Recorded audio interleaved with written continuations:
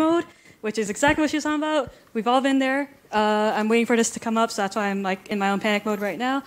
And we're gonna go real fast because I realized that we only have 10 minutes and we're just gonna get through this. I'm gonna introduce myself while we wait for this. So my name's Amy. I work at Stripe. I used to work on our infrastructure engineering team, where I was working on incident response and incident management. Today, I live here in Singapore. I work on Stripe's main products, which involve payments APIs. Really happy to talk to you all about what we're doing out here in Singapore. Really, it's been pretty magical since I moved out here in December. And maybe it will show up. No? Yes. All right, we're getting there. Okay, so we're going to talk about how Stripe automates incident management. That's the title of the talk. And I hope this is... Nope, got to turn it on. This is a... Is it moving? All right, cool. Thank you. All right, so now I can get to the slides. All right, what is Stripe? Let me quickly tell you. Stripe builds economic infrastructure for the internet, which is so many syllables, doesn't really mean anything. It really means that we just help people build businesses on the internet, take payments, anything you want to do. We have an engineering office out here in Singapore. Again, happy to talk to you. 2 of my coworkers are right in front, so we're all here to talk about Stripe. And I think you might have figured it out. Since we help people process payments on the internet, security is a huge deal in the sense that we are processing raw credit card information, which is highly sensitive, highly regulated. And on your side, reliability is a huge deal. You don't want to, take money from a user and then drop that information and not realize that you actually did move money, and so on. I already introduced myself. Gonna keep moving. Gotta get through this. All right. How many of you, raise your hands if you've ever just broken something on the internet or at work that caused your product to stop working? Been there. All right. Just think about it. What did you do? Did you start screaming? You start crying? You just start yelling? You say, like, help? You page someone? You maybe find a room? You, kick someone out of a conference room? You say, this is the war room now, and everyone gets in there? All these has probably happened. I think I put a list up here. And so, all of you are just like, oh, no. So, I always think of this cat typing GIF as, exactly how I feel when I'm panicking. I don't even know if I'm hitting the right keys. I'm just trying to go for it. And, that's only 4 things, though. It might be manageable. I might get used to it if, things kept breaking and every time all I had to do was, break out my laptop and try to fix the problem. But the reality is that there's a huge, breadth of more things that you need to do when you're solving an incident. You've got to, you got to send out messages to your users. You got to update your status page. Maybe your company uses Twitter to announce things to your users. Maybe there's some regulatory obligations there where, for example, in Stripe's case, if we're down for a certain period of time in certain countries, we actually have to notify regulators. Maybe you have to write down a bunch of post-incident remediation items. Maybe you have to track a timeline. Maybe you have to put up a root cause analysis in case you're obligated to do that. Honestly, the list goes on, and really what you're trying to get out of this is that there's a lot of things. And so you're not just one cat typing, you're 5 cats typing, which is a horrifying feeling. It's all of you are just panicking and going for it. And so I kind of want to just illustrate how it feels to me, at least, to think about incidents. And describing this whole process, it ends up making me feel like I've got this, I'm just trying to do something simple. I'm just trying to fix it. I'm trying to rip up this milk, and then suddenly there's just milk everywhere.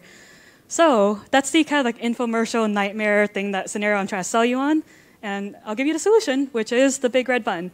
Again, I think it sort of ties into what we just talked about with accessibility. I think everyone wants a tool that kind of just predicts what you want, gets out of your way, lets you do what you need to do while automating everything that robots are good at. So I'm going to do a really fast whirlwind tour of just all the cool features in the big red button. Don't worry, got the accessibility note. We're going to zoom in. So let's say I have an incident. My cat is missing. I didn't want to use a real incident because I think my comms team would have fired me. So we're talking about my cat. All I have to do here is just type in something really simple. It doesn't have to be high lift. It doesn't have to be a complete sentence. Just gotta type something in. I get a automatic code name here, which it says magnitude pursue in case that's not visible. These are just 2 random words. And the good news here is that I don't have to think about what to name my incident, what to refer to it as. It should be a secret because if I name my incident something like lost all my user's credit card data, then that would definitely be on Hacker News, definitely not be at the front page test. So we got a secret code name so that we can refer to our incidents without revealing extra information. We automatically generate it so that people don't have to think about it, because if you get people to think about it, they're just going to start key smashing. You have to kind of just like really quickly, like you don't have to be accurate, but just like kind of guess like level 1, level 2, level 3, like how bad is it? If API's down, you're on level 1 and you just keep going. This box is automatically checked off. It's, do you need an incident commander or incident PM?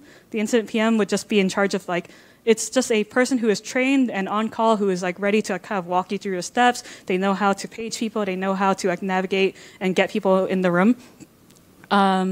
It also just really quickly just tells you who else is going to get contacted, so you don't have to wonder like, I'm pretty sure I needed to talk to the legal team for like regulatory reasons, but like, how do I even get in touch with them? Fortunately, it just tells you that. And then we're going to click it, and here's the next page. This is everything that happened, and you can kind of get this really quick view of like, you got your Jira tickets, you got a Google Doc, you got a Slack channel, and so on and so on. We'll zoom in right here on the metadata. The Slack channel, you'll automatically get invited to it, and like that's kind of where, and you can see the code name right there. We're going to go into this QA, as in I made this incident for real, but in test mode because I didn't want to actually alarm my coworkers about my cat. Fun fact, I thought I was like being slick by making it in test mode, but then my coworker messaged me like, "Oh my God, is your cat missing?" And I was like, "No, I'm just making slides." So we're gonna go into the Slack channel right here, and so everything gets loaded up. We get that I am the person who's in charge of this incident because I was the one who clicked the button. I get all the links that I saw from the previous page. I even get some nice Slack bots that are internal bots that we have. For example, Stripe is constantly doing load tests, and so we have a bot, and you can just tell the load bot to stop doing load tests in case you think that the extra load is what is causing the problems. And later on, you'll start getting reminders. So like every couple of minutes, it'll say, like, "Yeah, did you remember to like update the Twitter page? Did you remember to update status.stripe.com?" Just in case, like in the heat of the moment, people forget to do all these things. Paper trail, it's kind of like our thing of just saying like, I want to track that this thing happened, just in case like someone joins into the incident and says like, "Okay, but like, what about the backyard? Did you already check?" They can just look at the paper trail and see like, "Yes, I did check the backyard." I can write down some notes for like afterwards. I should say like, "Yeah, I probably should have fixed the back door, I guess, but I'm not going to do it right now. I just need to remember to do it later." All that stuff comes back up into the web UI. I can do /page to page someone. I asked my friend Aaron, like, "Hey, did you see my cat?" And he comes in and says, "No, did you check the crawl space? Didn't see her." The really convenient thing here is that there's a emoji reaction in Slack, and then I can like say paper trail, and that'll just save it right back in the UI. Then, good news, found my cat. She was next to the food bowl. Turns out she was just hungry. I don't know why I didn't check the food bowl first, but that is how I can close out the incident.